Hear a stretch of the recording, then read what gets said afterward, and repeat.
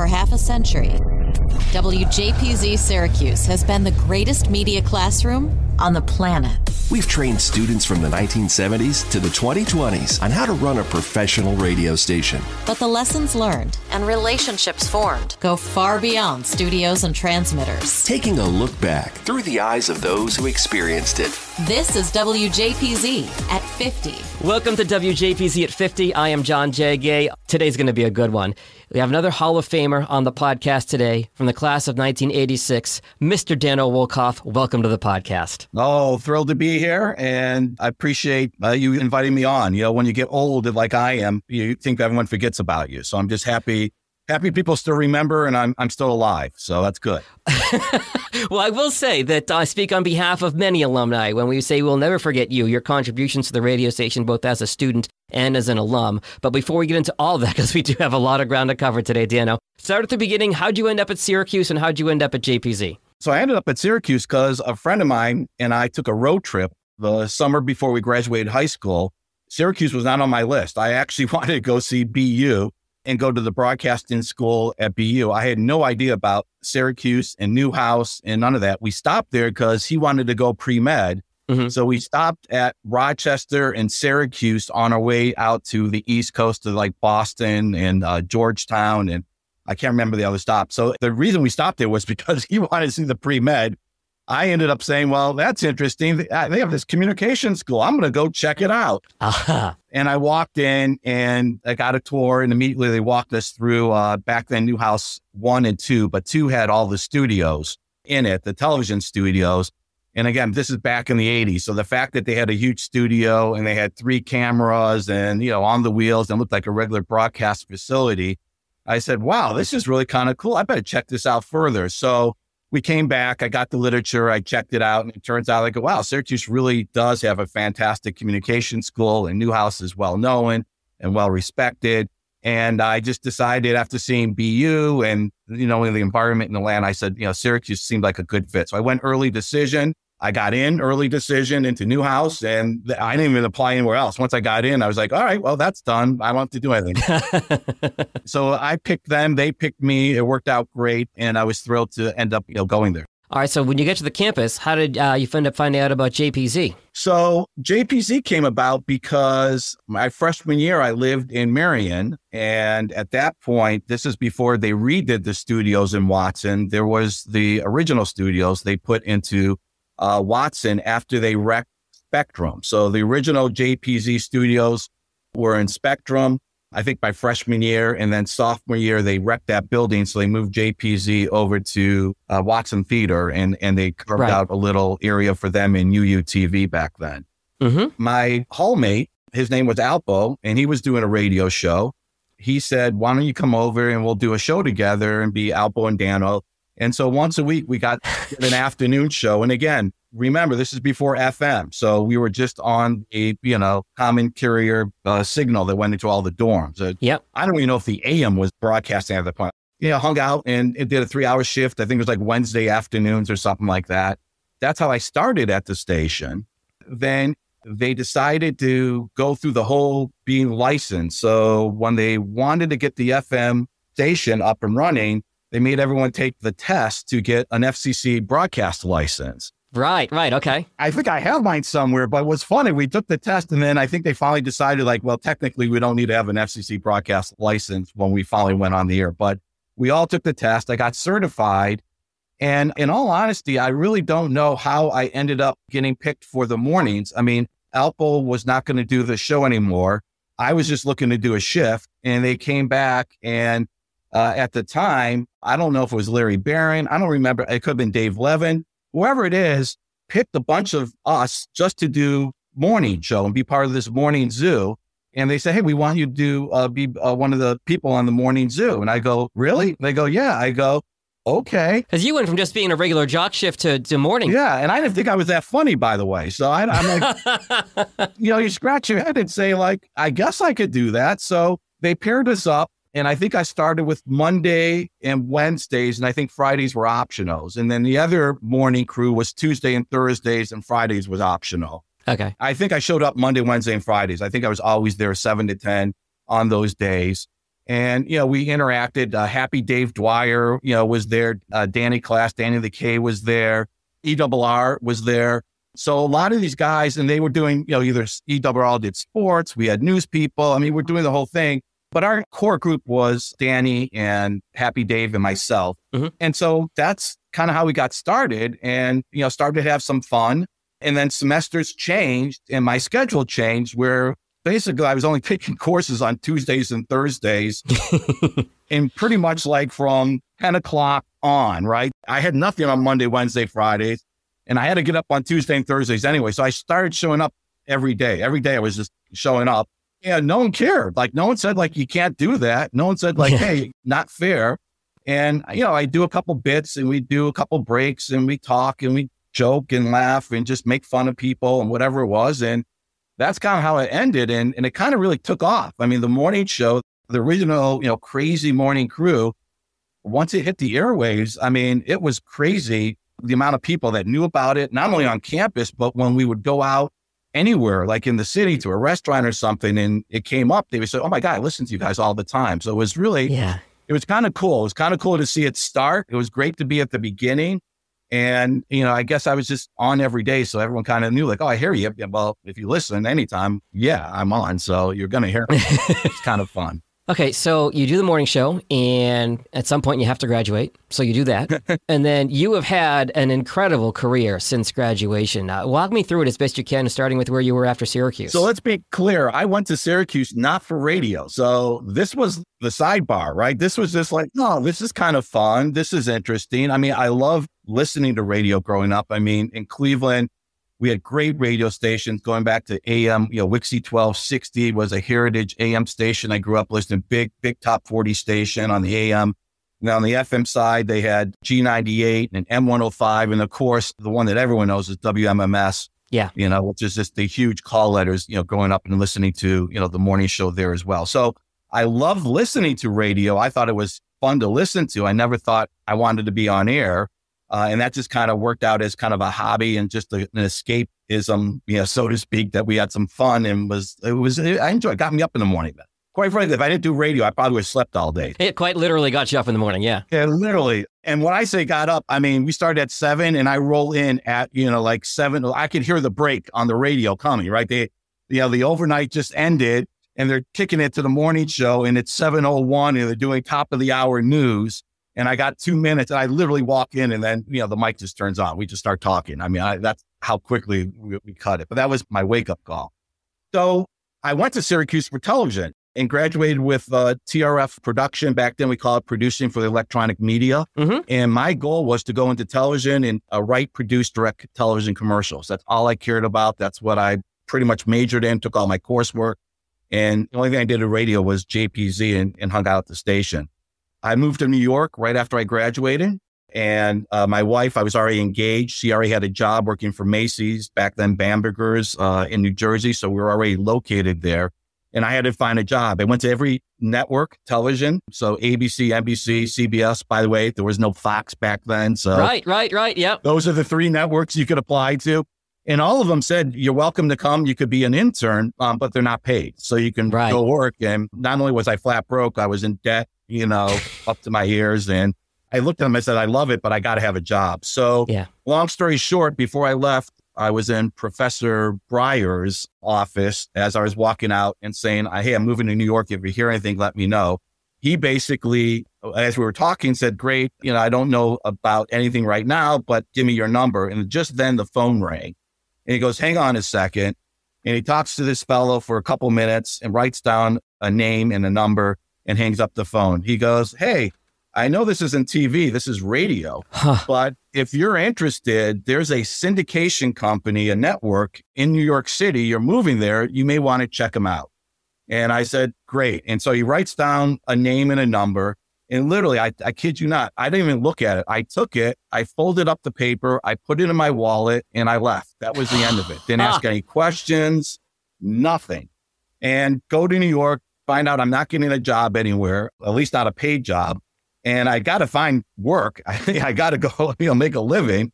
And I finally remember, I go, oh my God. I remember he gave me this company, radio, I don't know. So I pull out the piece of paper. It says MJI broadcast and has a number to call. And a guy to ask for, his name was Eric Sheffield. Well, it turns out Eric Sheffield graduated the year before I did, back in 85. Okay. He did not work at the radio station. I think he was in TRF management, ended up working at MJI. The company was in its 4th or 5th year, starting to grow, and they were looking to hire. And the job that was available was literally, working in affidavits clearance, so collecting affidavits. Back then they had card readers, right? I don't even remember this. You used to fill out, little circles on a card and put them through a card reader. And that's how you fill out your affidavit. It's basically the spots from the network ran on these stations at these times, right? Correct. And there were little bubbles that you filled in. So my whole job every day was scanning these cards and then generating a report. That was what I did in a back office when I started at MJI. So that's how I got in. That was my start, was just luckily I called. And by the way, when I went for the interview, here's a great tip. So, for people who are listening and you're going for interviews, they asked me, so, what do you see yourself doing in 5 years? And remember, I'm talking to a network radio company. And I say in 5 years, I see myself in television doing television commercials, right? Needless to say, I didn't get a call back, and I'm like, look at it like, really? I can't get a call back? And I had a call back to the COO, and I said, hey, I haven't heard from you. And I said, yeah, well, we're feeling like you kind of aren't really into radio, that television's your thing. And of course I did no. I love radio. And yeah, I could be doing TV in 5 years, but radio is my first love and I'd love to be in there. And so I begged for the job. I literally had to come in and beg to get the job, and they gave me a chance. They go, okay, we'll give you a chance. So that's how I got started. And I worked my way up from, doing affidavit and clearance into affiliate relations and into sales.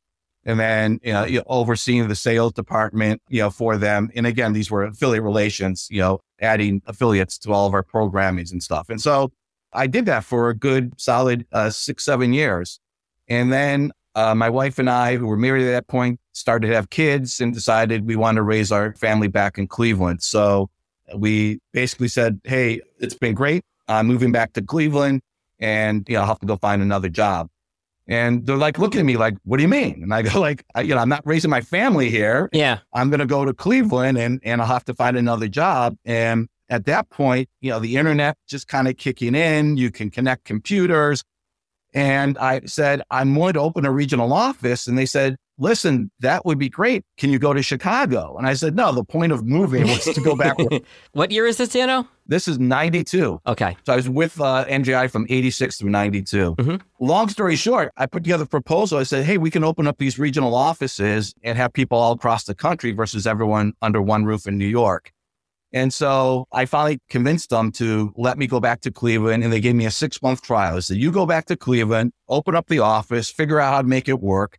The only thing we're going to pay for is your phones and a fax machine, because fax machine just coming into state at that point. And other than that, you got to rent your own office or work from home, and you got to figure out the rest. Wow. Yeah, you're on your own. So listen, better than not having a job. And so we moved back. I start working. Long story short on this one is my sales went up by like 500% because I'm there. I'm in Cleveland, right? I don't have to like fly to Cleveland and talk. I'm living in Cleveland. I'm calling on stations, Cleveland, Columbus, Cincinnati, Detroit. I could drive to these people in one day. I could see 10 radio stations in a day, have all these meetings and get stuff done. So they realized this is a good plan. And so they put me in charge of all the outside offices, and we just began to open offices across the country. So we opened up LA next. So I flew out to LA. I got that office set up and they hired people out there. Did same thing with Chicago, Dallas, Atlanta, Nashville. I mean, all the big cities. And I basically was overseeing all these offices that were now operating outside of the New York, hub. And that's what I did with them all the way up until the company sold and got bought by Premier. So I ended up moving on and working with Premier. Mm-hmm. And I did that for 3 years. And we consolidated, MJI Broadcasting and Premier, and everything went under the Premier umbrella. And it was a good run for a couple of years. But, I got tired of, basically having to clear Rush Limbaugh. And to me, it just wasn't appealing. MJI was entrepreneurial. We developed programming, we listened to the marketplace, we created stuff, we built it from the ground up. It was very exciting, very innovative. And I love that. And nothing wrong with Premiere. So people who work at Premiere and people are listening, I love you guys. It's great. They made it quite clear they were just going to buy, companies like MJI and other companies and amass it. They weren't going to ever build anything from the ground up. Everything was going to start. Even Rush Limbaugh was on the air years before, Premiere took it over. Because you might say the same thing about other companies that were bought by that same larger company. Correct. Even in podcasting now, that same company is doing that. Exactly right. And again, that's business. That's how it goes. But again, this became an aha moment for me. So when I realized that that's all that Premiere was going to do, and that my time was really, going to be up there. They're not going to, we're merging all the departments, right? The last one there, turn off the light switch is basically how that goes. Yeah. So as my time wound down there, I made the decision along with my wife that we would go out and start Envision. And the goal here was literally to go back to the original days of MJI, right? We would find producers who had programs that wanted to syndicate or had ideas they wanted to bring to the market. And we really specialized in my background, which was affiliate relations, affiliate sales. So as I said, if you, had a good idea, we can absolutely build a network, or at least we could say we can get you on station. So the goal is if you had a good idea, we'll get you on a station or two. If you have a great idea, right, we'll build a network. Okay. And that's how we started. We started, to syndicate a couple of shows and services. One was a prep service, and everyone laughed at me and said, "Are you insane? There's so many prep services."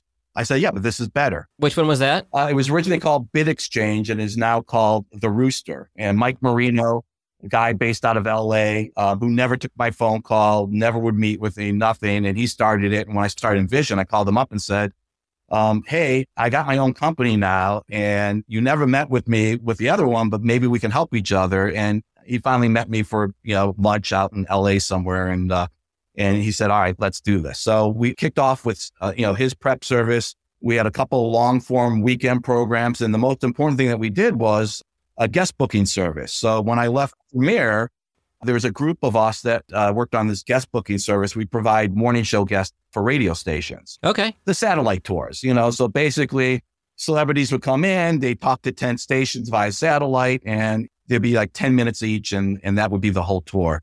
And so they let go of that whole division. And when I started Envision, we hired back that whole division. Oh, wow. Yeah, I started right where they left off and affiliated the same 25 major market stations we had before. And that kind of was the foundation.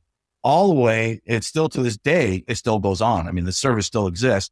So you're talking 20 years later, providing guests for morning shows, which we started way back when, is still around to this day. But that was really kind of the cornerstone for what we did at Envision, and always look for just innovative ideas. So for 17 years, that's what we did. My wife and I ran the company. So working with your wife is a very interesting dynamic. It freaked out a lot of people because we would not go into meetings introducing, "Hey, meet my wife." We went in as separate individuals. She was COO. I was president CEO. Yeah. Until we really got further along, we started talking about personal life and kids and, "Oh, you have 3 kids? Yeah. And how many kids do you have?" "I have 3 kids. So it took a while for that dynamic to get in there. We go full disclosure, just so you know, we're married. When we say 3 kids, it's the same 3 kids. There's not more of us. It's the same ones. So, and it's been great. And to this day, we're still working together on some projects because eventually Envision, we did sell. It got bought by MJI Networks a couple of years ago, and we got merged in with Sun Broadcast Group. So we became part of the management team at Sun. We did that for about a year and a half and decided it was best to part ways. Mm-hmm. And so we did. We kind of, retired, so to speak, and are now focusing more on renewable energy. So if you need a charging station in your place of business, let me know. We're really good at doing that right now. So what is the company you're at right now? The company that we're at is called Tandem 3. We are consulting for companies that are looking to place electric chargers in their parking lots. Wow. And I can't take credit for it. Our daughter, who we moved from New Jersey when we decided to move back to Cleveland, that was why she was born. And then we had another one on the way. She started her own company, and their goal is to put chargers in fast food restaurant parking lots. So the idea is, love it, right? You go to Taco Bell, You want to go get your chalupa, right? You plug in, you walk in, go to the restroom, eat a chalupa, get something to drink. 15 minutes later, right? You have another 100, 150 miles of charge on your vehicle, and you're off to the races to wherever you're heading to next. So that's their goal. And you're doing something with audio too. You're not completely out of audio, right? No. So the other company that we broke off when we sold Envision was called Happy Land World. We do audio, focused in mostly on converting podcasts into audiobooks. Okay. The goal here is people who create the serial podcast or have done podcasts on a certain theme. We've been able to figure out how to take those podcast episodes, turn them into chapters of books, and now we create audiobooks that can be sold and distributed on a whole nother platform worldwide. Love it. Especially as the podcast guy. I love it. It's the podcast celebrating the world's greatest media classroom. It's WJPZ at 50. Hey JPZers, it's Sam Candell, class of 2018 and chair of this year's banquet committee. Banquet 38 will be March 4th, 2023, and time is running out to get your tickets. You can buy tickets now for $125 through February 28th. Get them now through the link in our show notes. Looking back at half a century of broadcast excellence. This is WJPZ at 50. I want to come back to what you said about when you started Envision and taking the group that was no longer needed, or so they thought, at Premiere and bringing that in. And then also working with these affiliates and radio stations and major markets you had worked with at MJI, at Premiere. I feel like the lesson here is relationships, and that relationships are everything. And I think any JPZ alum would tell you that, but you have that real first-hand experience, Danno, of being able to leverage those relationships that you spent a long time cultivated and building to grow your own business when you started your own business. You make an excellent point. And when I was inducted into the JPC Hall of Fame, which again, I'm very proud of, because again, so many people have come through that radio station and are in the industry and literally are icons of the industry. So the fact that I'm even in the same group with them is impressive to at least myself. Not so much for my family, but at least for me. And the takeaway from that is I gave a speech about then, LinkedIn was just coming onto the scene, and was really kind of taking off, about 10 years ago. And I was trying to explain to everyone how important networking is, right? And finding ways to connect and make those relationships, whether you were at school at the same time with these people or you're in the business and going to conventions, and, you just got to understand how to work the room. You really got to be able to go out and meet people and talk and communicate. Jag, you've done a fantastic job of that. I see you out and about all the time. And thank you. And I think that that's something, some people have it naturally. Others have to kind of learn and be taught it, but networking is key. Going back to your original question, when we kind of took this group of 3 people that were booking guests for morning shows, and again, we started them in an office in New York City in a shared office space. I did that while I was on vacation with my family in Vegas. We took the kids to Vegas to, see it, and then went on to Palm Springs. Not that I'm a huge gambler or anything, but back then they were making it family friendly. So we... there are air quotes there, by the way. Family friendly, yes. Yeah, air quotes. Family friendly. Yeah, right. So we did this all, on the fly and found a place for them to go to and move in. And so we had that kind of New York office even before we had a Cleveland office set up. They kept booking guests, and I called the stations and said, hey, just so you know, I know Premiere announced that this is ending, and I just want to let you know that we're going to keep it going and keep it booking. But when I said we, I never really kind of, said we, meaning Envision, or we. I just said we, the collective, we are going to keep it going.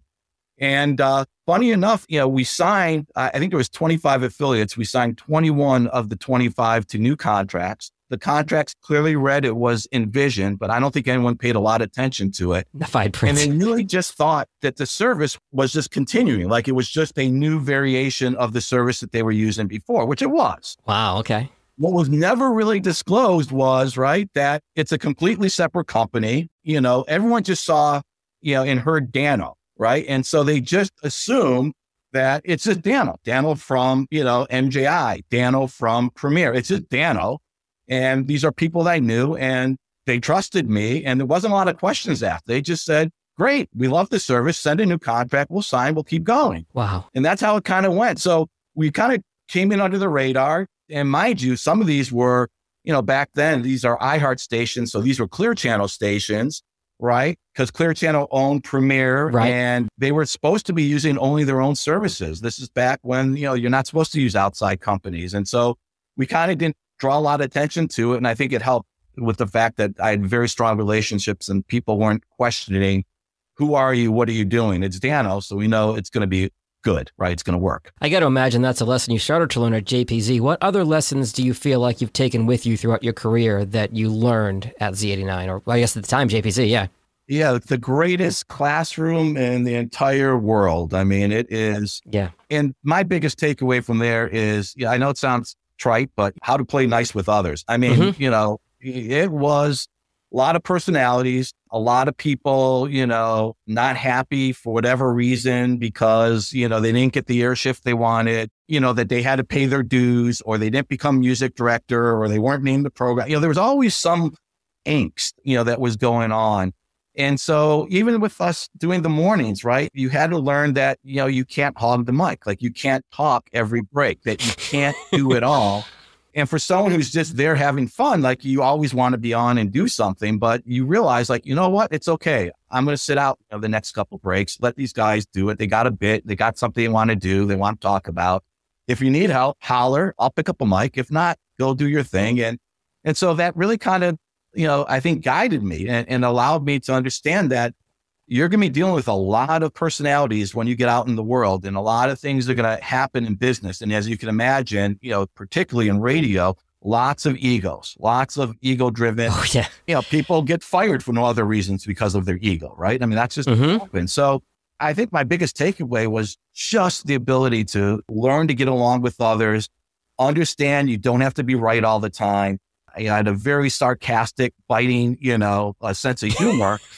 So you can imagine, you got to watch it. I mean, you just got to be careful what you say to who and how it gets taken. And fortunately, I think I was able to read the room and not use it in the wrong situations. But, in the right situations, obviously, it's a huge asset. I wish I could go back and put a dog shock collar on my 18, 19, and 20-year-old self and zap myself every time I said something I shouldn't have said. So your point is certainly well taken. Yes, exactly. I think we all want it. What are some of the relationships that you've taken with you, whether it was your classmates or other alums that have really, grown over the years, Danno? Again, and that's what I love most about JPZ is the relationships. Again, two gentlemen, Alpo, I talked about another guy named Ted Lambrinos. We all worked at the station. We all kind of did our separate things, and they were both a year ahead of me. So they graduated in 85, and I was there, 86 without them. But to this day, very good friends. We go on vacations together. Our kids are all friends. They all vacation together. Wow. When we all got married, we're all in each other's weddings. So those are lifelong relationships. And it's amazing when I think back about it, all because we were connected through this radio station. So that to me is thrilling. People like Happy Dave and, Danny Klass and all that. I mean, we don't talk on a regular basis. LinkedIn, we do all send messages occasionally, happy birthday, what's going on. But, the fact that, I see them pop up every so often and we get to see each other, at a reunion is just fantastic. And we all start to laugh, with all the good stuff that we remember being back on the air. And then other relationships like, Rocco Macri and Chris Bongo. Yeah. Those two, I love to death. When I started in Vision, they took a chance on our company. We worked with them on one of their, new products that they were rolling out. They were kind enough to give us a shot. We had very little success. I mean, quite frankly, it just wasn't, it wasn't a good fit for us because it was technology based and all of our salespeople were more radio based, right? It was and this is where, the merging of technology and bringing in, but they stuck by us. And I'll never forget that, right? They could have easily said, we had a year-long contract or something, and they could easily turn to us and said like, you know what, Danno, this isn't working after the few months and we're out. And they did. They stuck by. They wanted to see it work. We worked together. And since then, we've been lifelong friends. And we knew each other at the station, but we just didn't do a lot together. Rocco was kind of more into the, marketing stuff. Chris was more into the production stuff. And other than, see him in like the production studio, Chris and I really did very little together, except wave at each other. Yeah. But that's another lifelong relationship that came out of there. Mary Mancini, Dave Levin.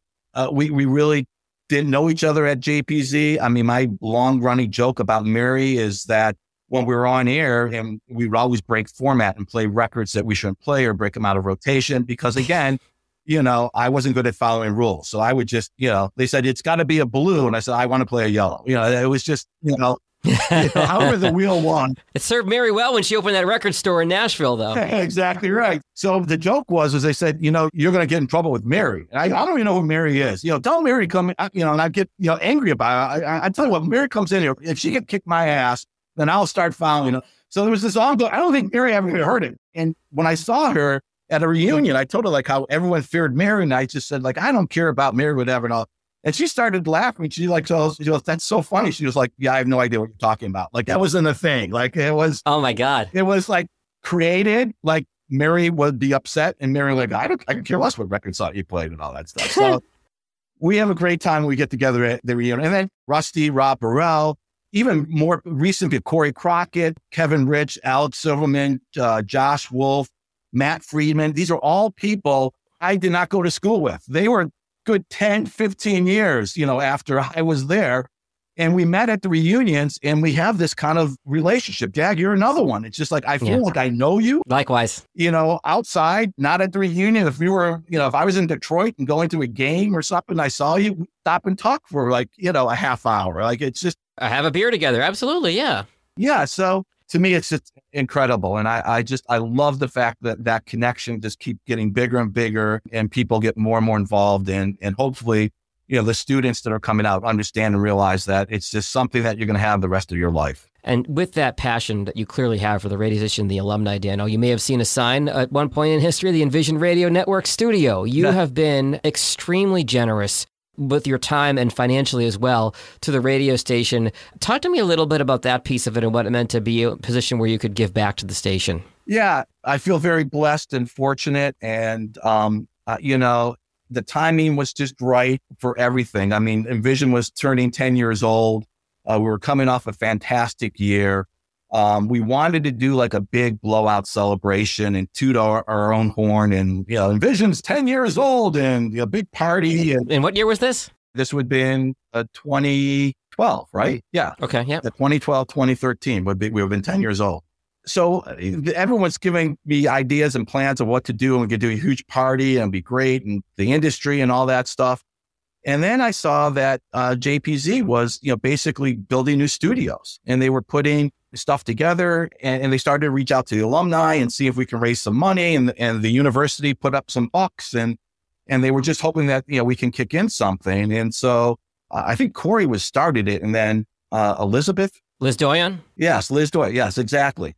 Came in, they changed GMs. And so those two kind of got with the university and we figured out like, hey, we want to make a donation. I don't want to do a party. Let's just donate some money and let it go for the studio and buy the equipment.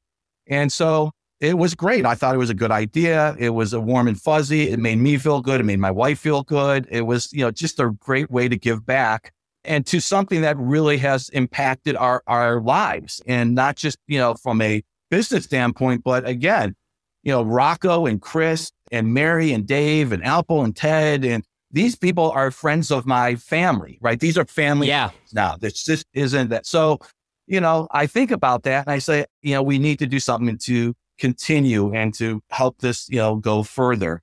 And so, donating money for the new studio just seemed like a natural fit. Now, an interesting story out of this was not so easy to donate money directly to the radio station. Oh, because of the Syracuse University bureaucracy or? And it turns out that you can't just, donate the studio because it's a building, it's a structure and the structure is owned by the university. Therefore, it's like a classroom. It's like a building, right? They have certain guidelines that you have to follow. And it was a whole to do. And I was saying, we got to figure out something else. So what we decided to do, we weren't going to donate the studio, that the money could be used for equipment, not a problem. And that we were going to just basically, donate the airspace that everyone was going to work in. Okay. So that's why, I don't know if they still do it. They used to say, broadcasting from, the Vision Radio Network studio or something like that. So it wasn't the studio itself. It wasn't the hard walls. It wasn't the four walls. but they were broadcasting, and that's why they could say it on the air as well. We're broadcasting from, the virtual. You were quite literally on the air. On the air, correct. And the university went along with it. They're going to hear this and come back and say, you can't do that. But they agreed to it. They said, you have a point. You actually could do that. So that's what we did and made it work. That's the ingenuity of a business owner right there, figuring out a way to make something work. When told no, finding a yes, absolutely. Yeah, no is when the sale begins, right? That's what they say. Yeah, I like that. I'm going to use that in my business. Last question for you, Danno. Any funny stories you can think of from back in the day that you still look back on and laugh over a beer at Fagan's when you come back? Oh, my God. I got to just tell you, every time, I went into the studio, which again, as I said, was on a daily basis. I mean, I would go in probably, hungover. I would go in like I just woke up, like I'm tired or just not in a good mood. And then every day I'd walk out there with a huge smile because we would laugh. I mean, we would just laugh, for the whole time that we were together on the air because we were just having so much fun. And it was just, stupid stuff. It could be as silly as, a story. It could be as, Danny the K, making fun of Morris Day and doing his impersonation, which sounded nothing like him, but made me laugh. Or, Happy Dave, just, screwing up a break or whatever it was. And we were just, it was just fun. A bunch of guys, ragging on each other, which was always interesting. So one story in particular, I'll give you two. One, we did a live remote and we just got these wireless microphones. And we went downtown and we went to the central bus stop, which was in downtown Syracuse, which, by the way, back then, no one went to downtown Syracuse. I mean, that was the thing that you did. And we said, let's just do this. It'll be kind of fun. We'll go out on the street. It'll be kind of let's meet the people and, the people that drive. So we did the man on the street. I had the microphone. I'm talking to people. And one of the people I talked to got on the bus. And I wanted to continue the conversation. And I said, I got on the bus, right? And so... And so we're talking and the doors of the bus closed, right? And, now I'm I illegally on the bus. I didn't pay to get on the bus. I just walked onto the bus with the other guy and I didn't pay a fare. And the bus takes off and it goes down the street. So I'm still listening, with my headphones because we're broadcasting and I'm saying I wonder when this will cut out. And they're laughing and saying you're now 2 blocks away and it's still going. So we're good, 1,000 yards or something like that. Finally, it just, static just came. They're laughing. I think we lost Danno. I guess we'll see him tomorrow, whenever the button. Oh, my God. So it was very funny. It was just a piece of radio that, again, you couldn't think of. We didn't dream up. It was just spur of the moment, that, something like that happened. It made for I wish I had the air check of it. It made for some really fun radio going down. You said you had 2 stories, a second story? The station finally goes on the air, right? Big hoopla. If you haven't seen the documentary, that Scotty put together for us, everyone should watch it. It's basically the history of the station, but how it got on the FM dial and started. So anyways, station launches, huge party, huge celebration. Everything is great. Everything's running great. Technically, we didn't know if it would work. It did work, right? And all the guys in the background, Fox, who's the engineer, figured it all out. And the dumbest thing that they did is there was this huge box, which was obviously, transmitting to the top of Day Hall, to the top of Mount Olympus. And it was a microwave dish, right, that would pick it up and then it would go out and be broadcast across all of Syracuse. But there was a little button on this little panel and it basically, they put a big, huge do not touch, right? This is the button in the studio, do not touch, but no explanation, no nothing. Other than do not touch this. And so, I would be in the control room and I see it and I start asking questions. I go, why can't we touch that button? Who said we can't touch the button? What will happen if we touch the button? And so Happy Days look at me and he goes, I think that takes us off the air. I go, that is the dumbest thing. Are you saying if I push this button, I'm going to take this station off the air? And he's saying, yeah, I'm pretty sure that's what's going to happen. I go, I just don't believe it. And Danny's saying, oh, that push the button. I said, but I don't want to be responsible. And so this is going on for 5 minutes. And so finally I get to the point, I'm going to push the button. I'm going to push the button. They go, don't push the button. I go, I'm going to do it. I push the button and the station goes off the air. So the engineer comes running in. People are screaming. We're off the air. Who did it? Who did it? And I, of course, me look over. I go, I didn't do it. Happy did. And he's everyone's pointing at each other. No. So needless to say, After that, they moved it, and that button no longer was there in the studio. Like, they finally realized, like, why do you even have that visible for anyone to even push? Like, that was a dumb idea. Why would you put a "do not press this button" in the middle of a morning show? You guys had great instincts for bits even back then. That's exactly right. So, again, that was, to me, it's funny because it went on for a long time, and finally I just said, like, screw it, I'm pushing the button because I want to know what's going to happen. I mean, I'm like a 2-year-old, right? It's like, don't touch that. I got to touch it now because you said don't touch it. Throughout this podcast, we've seen how similar personalities we all are throughout 50 years of this radio station, whether you graduated in 75, 85, 95, 05, 15, or 25 now, I guess. But that is all of us listening right now going, I would have pushed the button. I know I would have. Now, everything's computerized and all that. So I guess you really do still kind of push a button somewhere. You click a mouse, I guess, is more of the thing that happens now. But back then it was lots of buttons, lots of dials, lots of buttons, lots of pods, there were always things to be. So the fact that there was a button that you couldn't push was very tempting to, like, we got to push that button. Danno, thank you so much for your time today. Thank you so much for your contributions as both a staffer and as an alum, and we really appreciate everything. We'll see you in March, and with that, I'm going to go push this button right here. Don't push that button! No! The WJPZ at 50 podcast is created entirely by the staff and alumni of the world's greatest media classroom. It's hosted by John Jag Gay, class of 2002.